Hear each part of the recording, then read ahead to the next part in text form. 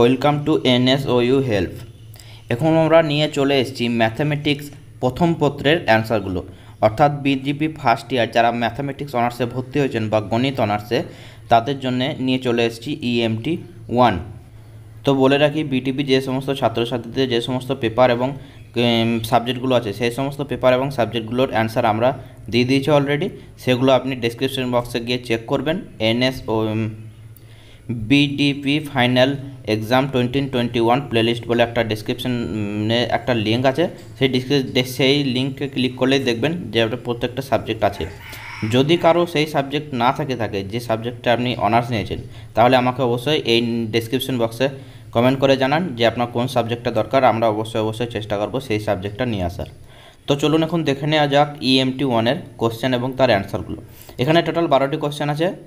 এক নম্বর যে কোশ্চেনটা আছে, s equal to -1 to the power n plus 1 by n plus 1 by n, এটা একটা চিহ্ন আছে ক্যাপিটাল N, এই সেটটির সুপ্রিমান এবং ইনফিমাম হলো যথাক্রমে। এটার অ্যান্সার হবে 4/3 এবং -1/2, অপশান নাম্বার বি। আর বলে রাখি, আমি যেরকমভাবে লিখেছি কোশ্চেন এবং তার পাশে অ্যান্সার এবং তার পাশে যে অপশান বি, সেরকমভাবে আপনিও খাতায় লিখে নেবেন। এরকমভাবেই খাতায় লিখে নিলে আপনাদের পরীক্ষা যখন দেবেন তাহলে তখন আপনাদের পরীক্ষা দিতে কিন্তু সুবিধা হবে। অর্থাৎ কোশ্চেনটা দেখবেন এবং যে উত্তরটা আছে সেই উত্তরটা আপনি খুব সহজেই করতে পারবেন। 2 নম্বর question, f of x equal to x sin to the power 1/x, এখানে নিচে 0 আছে, যখন x not equal to 0 এবং যখন x equal to 0 হলে -1 এবং 1 অন্তরালে f of x অপেক্ষকটির ল্যাগ্রাঞ্জেন মধ্যম মান উপপাদ্য প্রয়োগ সম্ভব নয়, কারণ এটার অ্যান্সার হবে, দেখে নিন, f of x, x equal to 0 বিন্দুতে অবকলনযোগ্য নয়। এটা answer, option number B. 3 number question, R 1 plus E cos theta equal to 2 বক্ররেখার থিটা ইকুয়াল টু এক্স বিন্দুতে ব্যাসার্ধ হলো। এটার অ্যান্সার হবে, দেখেন, অ্যান্সার হবে 2, option number C. 4 number question, y equal to x square এবং x equal to Y square বক্ররেখাদ্বয়ের 1 এবং 1 ছেদবিন্দুতে উৎপন্ন কোণের মান কত হবে?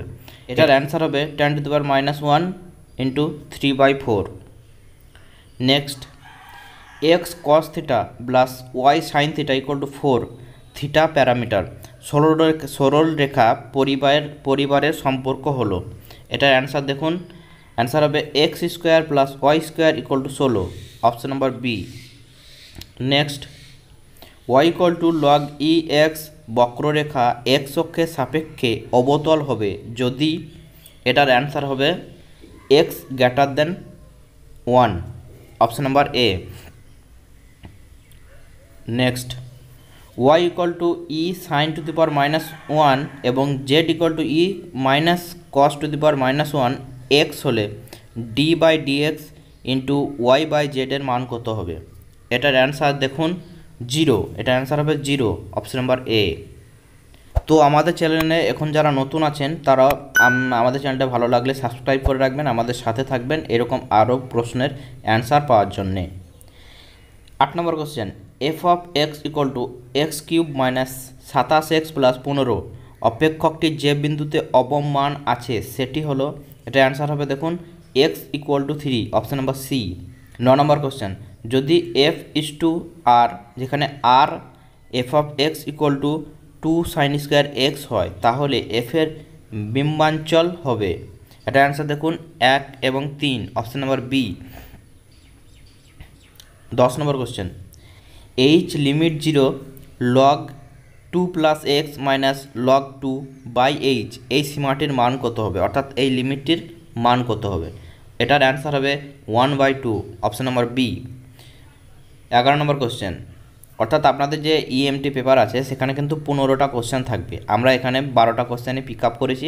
এবার আপনি পজ ইউজ করে নেবেন, যদি এখানকার মধ্যে কমন কোশ্চেন না থাকে তাহলে আপনি স্ক্রিনটাকে একবার রিফ্রেশ করে দেবেন, দেখবেন পজ একটা ইউজ হয়ে যাবে এবং কোশ্চেনটা চেঞ্জ হয়ে যাবে। তাহলে এই 12টা কোশ্চেনের মধ্যে আপনি 10টা কোশ্চেন আরামসে পরীক্ষায় করতে পারবেন এবং খুব ভালোই এক্সাম দেবেন।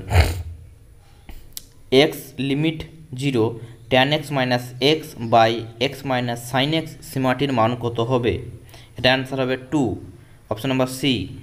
Next, you equal to 2x² - xy + z² + 5 এই অপেক্ষকের 1 1 1 বিন্দুতে 3Δu/5 Δx - 4Δu/5 Δy এর মান হলো, এটা অ্যান্সার হবে 13/5, অপশন নাম্বার বি। তো এই ছিল ইএমটি 1-এর কোশ্চেনগুলো। এগুলো আপনি খাতায় লিখে নিন এবং তার পাশে অ্যান্সার এবং তার পাশে অপশানগুলো লিখে নিন, দেখুন আপনার এক্সাম ভালো হবে। এরপর আমরা ইএমটি 2 থেকে একদম 15 পর্যন্ত নিয়ে চলে আসবো। তো সেই জন্য আমাদের সাথে থাকুন, পাশে থাকুন, পরীক্ষা ভালোভাবে দিন। বেস্ট অফ লাক এবং সবশেষে জানাই ধন্যবাদ।